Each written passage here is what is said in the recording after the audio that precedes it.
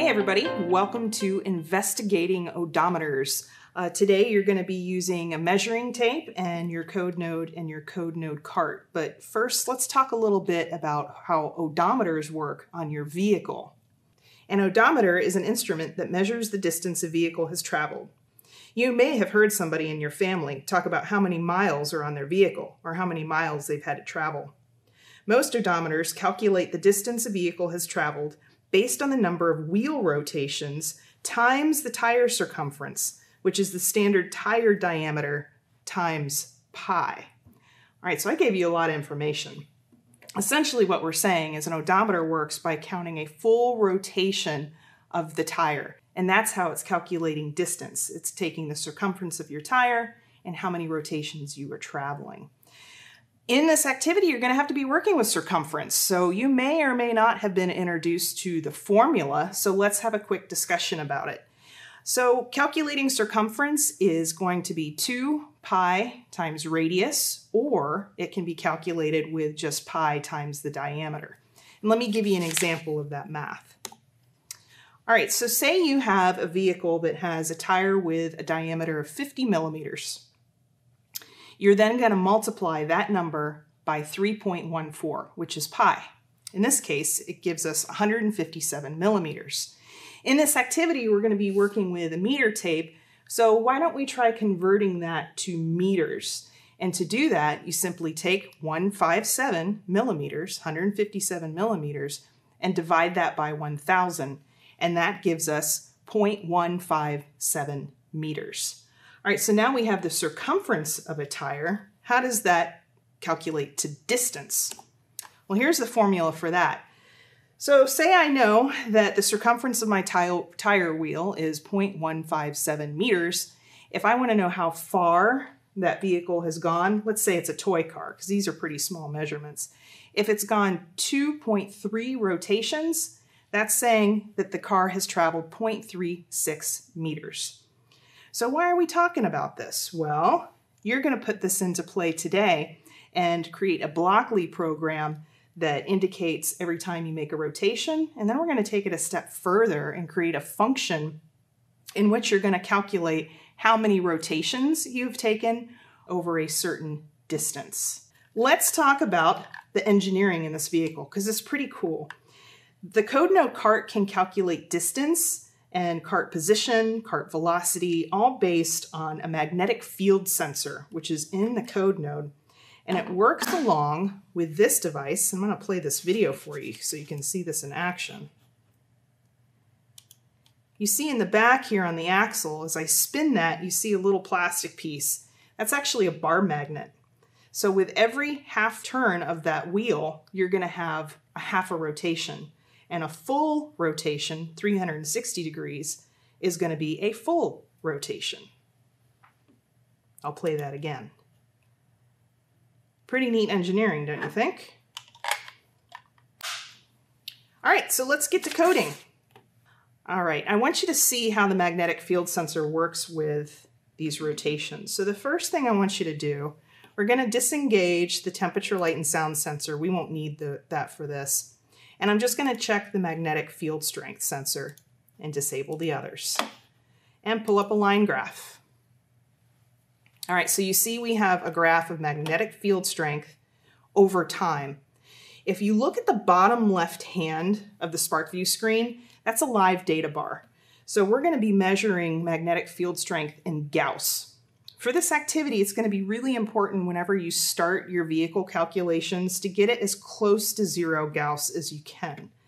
So see how I move the vehicle slightly. I'm getting closer to 0 Gauss. Doesn't have to be perfect, just close. All right, and then I'm going to click Start and watch what happens.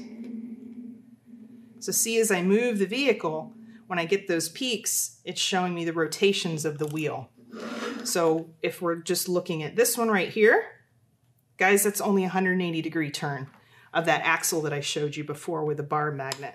And then it peaks up here, that's a full rotation. Pretty neat data. Let me show you why it's important to always start at that 0 Gauss again, because you want to try and replicate your data as close as possible. All right, I'm almost there. And start again.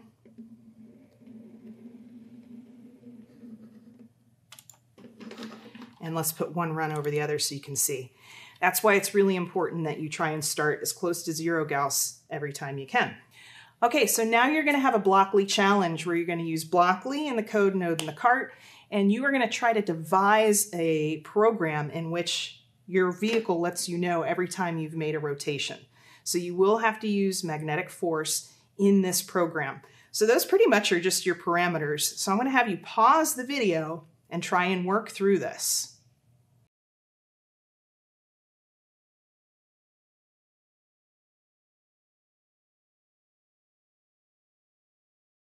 Okay, everybody, let's see how you did. I'm sure you came up with great programs, but I'm going to model one for you.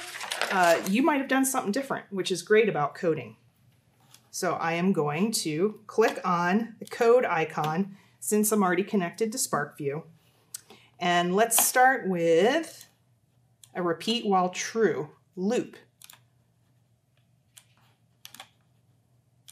Pull that over. And I'm going to pull in a conditional block, and I'm going to have it say, if the magnetic field strength is greater than 1,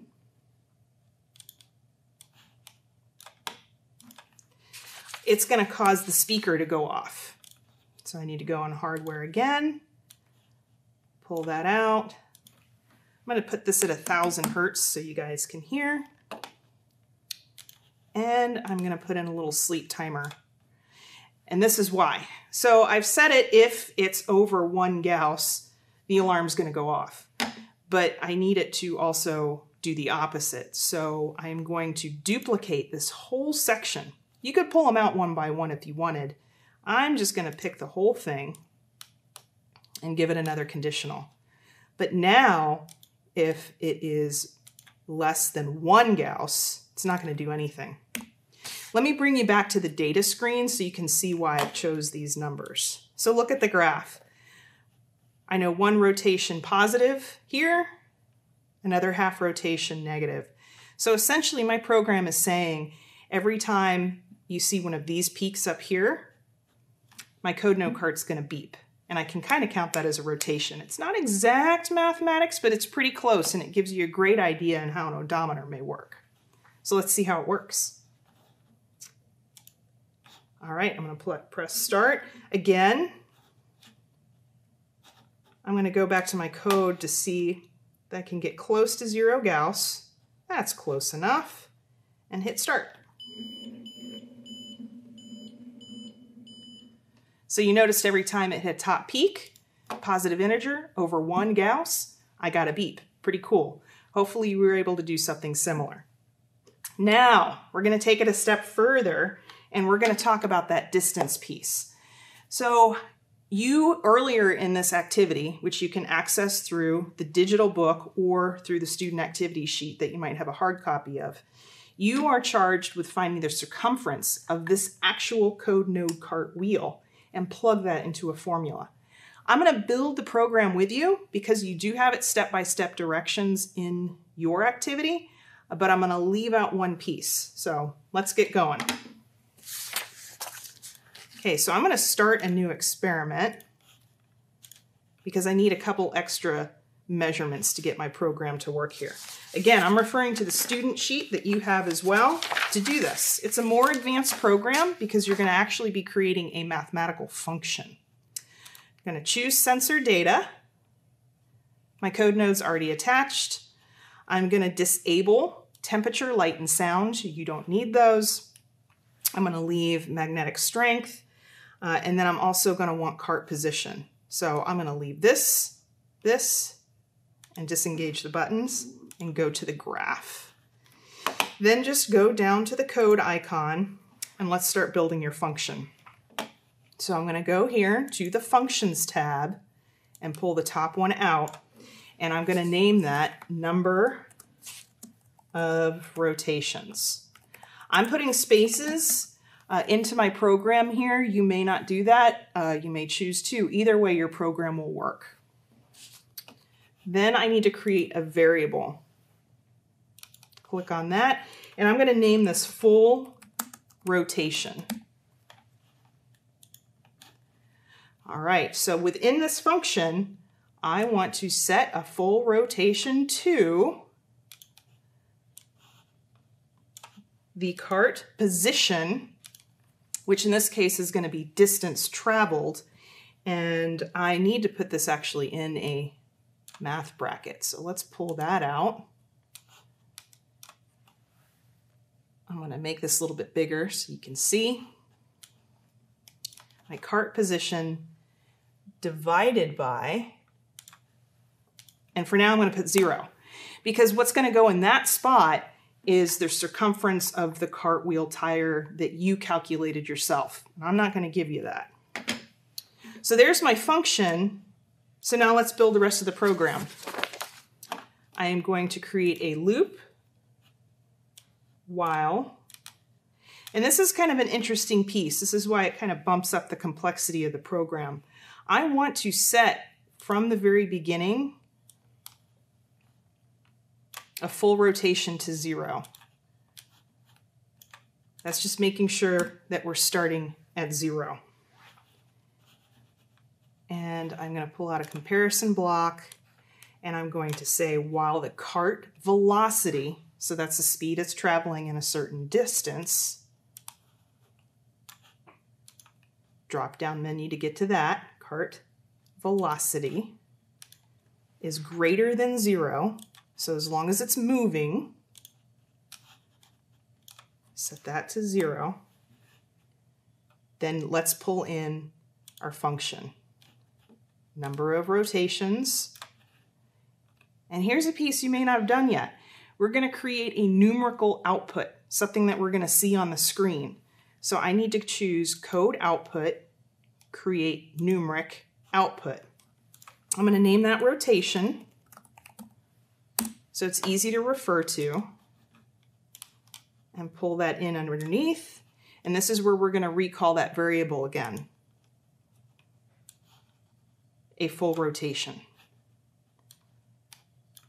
All right, so there's our program. I'm going to do one more thing. I'm going to go back and click the code and add a page, because I want to see a couple things. I'm going to choose the 2-page template. And on this side, I want to have magnetic field strength over time so you can see peaks. Here, I'm just going to click on the digits. But on select measurement, I want user entered. That's that output of numerical output that you created earlier. And I named it rotation so I could find it easily. There we go. All right, well, I'm not going to let you see yet, but I'm going to plug in the number I got for the circumference of the wheel. And check this out. Remember, we start as close to 0 as possible.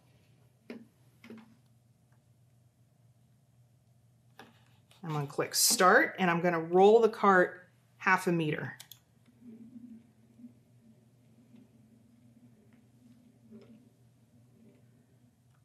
Check it out. So it's saying that the cart went about 4.74 rotations. So a little less than 5 full rotations of this wheel occurred in the distance that I pushed. And you're very close because you can compare that rotation to your magnetic field strength data. Pretty cool program. All right, well, good luck with that, guys. Hope you get your circumference calculation correct. Good luck.